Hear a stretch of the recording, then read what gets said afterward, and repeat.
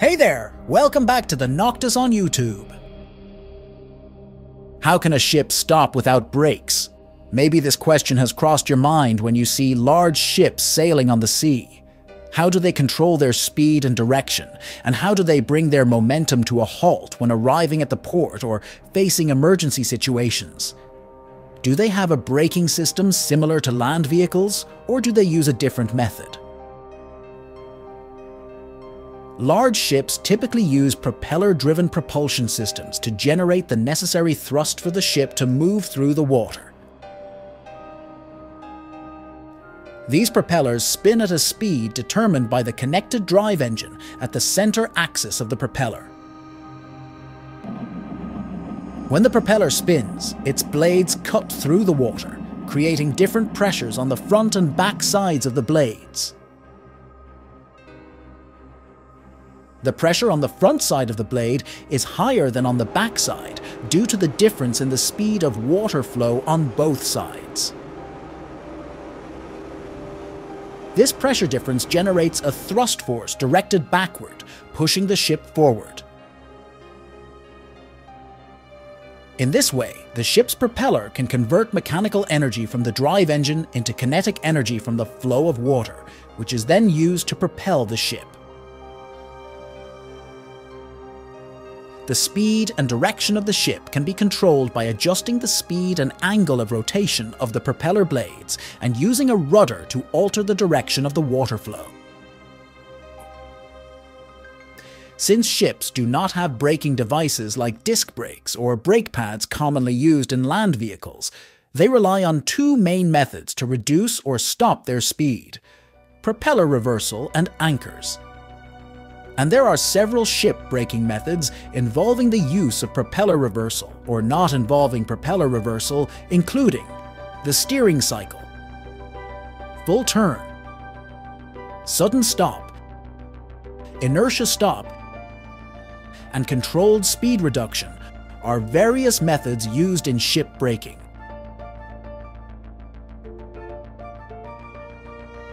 The steering cycle is a technique commonly employed to reduce a ship's speed on water.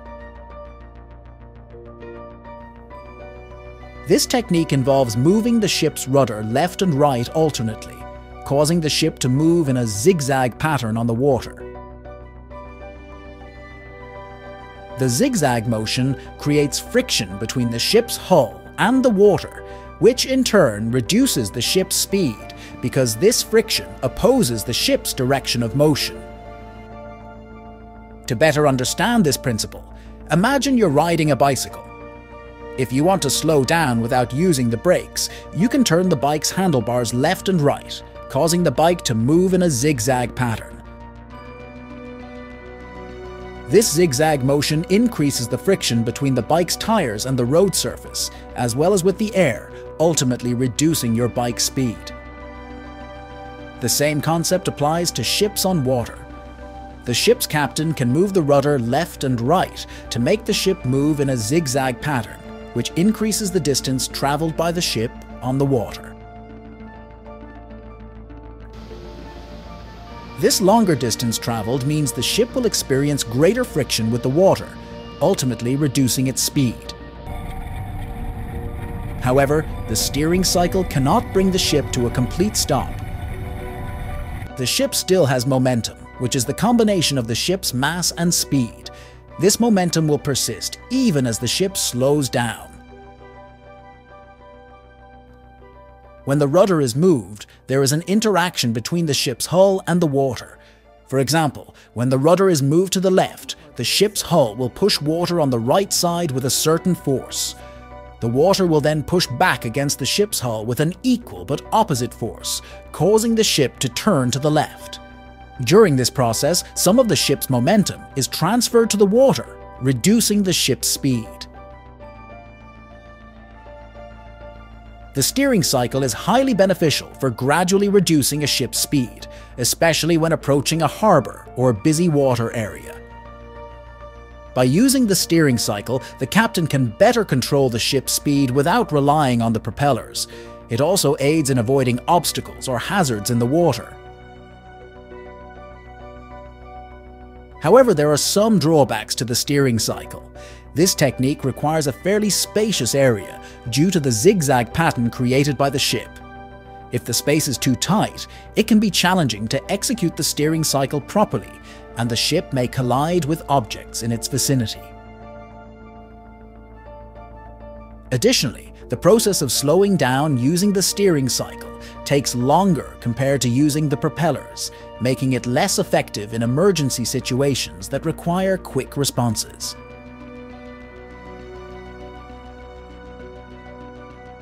A full turn is a method to stop the ship quickly in emergency situations, such as when there is a risk of collision. Here, the rudder is used to turn the ship 180 degrees. Just like abruptly turning the steering wheel of a car to make it spin, the ship also rotates, and its propellers move in the opposite direction, helping to bring the ship to a halt. A full turn is extremely useful for avoiding collisions or rapidly changing the ship's direction. However, it requires skill on the part of the captain and relatively calm sea conditions. If executed incorrectly, it can damage the ship or even cause it to capsize, especially in rough seas or strong currents. Therefore, a full turn is not the best option in adverse or unstable sea conditions. A sudden stop is a ship braking method that involves using the propellers to generate a backward thrust. This method is typically employed to bring the ship to a rapid halt, especially in emergency situations. By generating a backward thrust, the propellers create a significant resistance force on the ship, drastically reducing its speed. This resistance force is generated by the water flow around the ship, opposing the ship's direction of motion, thus bringing its speed down to zero. Sudden stops are usually used to bring a ship to a rapid halt in emergency situations, such as when there is a collision risk or foreign objects ahead of the ship. By employing a sudden stop, the captain can avoid the potentially catastrophic consequences of collisions or impacts with these objects. Sudden stops can also assist the captain in making drastic changes in the ship's direction if needed. However, sudden stops come with several risks and challenges. One of them is that a sudden stop demands a tremendous amount of power from the ship's engine because the propellers must generate a substantial backward thrust. If the ship's engine is not powerful enough or malfunctions, a sudden stop cannot be executed effectively, and the ship may continue moving uncontrollably. Additionally, a sudden stop requires good coordination between the captain and the ship's crew, as the process must be carried out swiftly and accurately. Otherwise, a sudden stop can result in damage to the ship's hull or propellers, or even lead to the ship capsizing.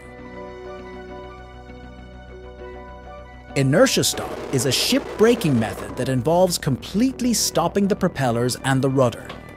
This method is typically used to gradually bring the ship to a halt over a long distance. By stopping the propellers and the rudder, there is no additional push or extra force applied to the ship, so the ship relies only on its own natural tendency to keep moving or stay still unless something else affects it. The ship will keep moving, but gradually slow down until the forces of friction and resistance eventually bring it to a stop. Controlled speed reduction is a ship braking method that involves gradually reducing the speed of the propellers. This method is usually used to adjust the ship's speed based on the sea conditions, wind, currents, or the destination. Reducing the speed of the propellers decreases the thrust they generate, which results in the ship's speed decreasing as well. This method allows the ship to come to a smoother and more precise stop. However, inertia stop also has some disadvantages. One of them is that it requires a very long distance to bring the ship to a complete stop because the process of slowing down the ship is very slow. If the captain needs to stop the ship in a short distance, inertia stop may not provide an effective solution. Therefore, inertia stop is not suitable for use in situations that require a quick and decisive response.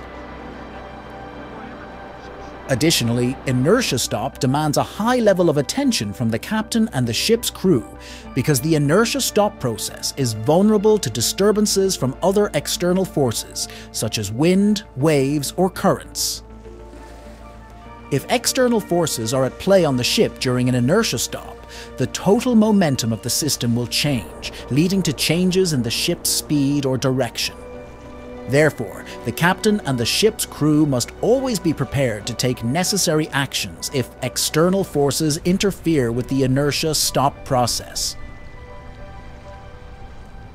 We can see that ships have various methods to come to a stop without brakes. However, there is no one method that fits all situations. It depends on various factors that the captain and the ship's crew must consider. These factors include the ship's mass, shape, size, cargo, sea conditions, wind, and currents. All of these factors can influence the ship's speed, direction, and stopping distance. Therefore, the captain and the ship's crew must possess good knowledge and skills in physics and navigation to safely and efficiently control the ship. That wraps up today's video. Don't forget to hit the like button and subscribe for more awesome videos. Catch you in the next one.